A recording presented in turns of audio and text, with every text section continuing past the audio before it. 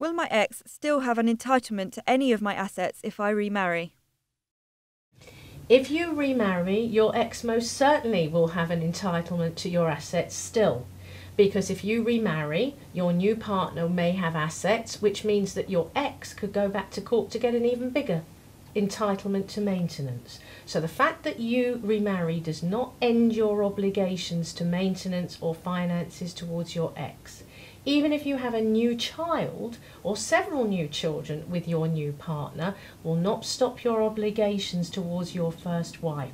It might lower it, you might be able to put down the maintenance, but it doesn't stop it.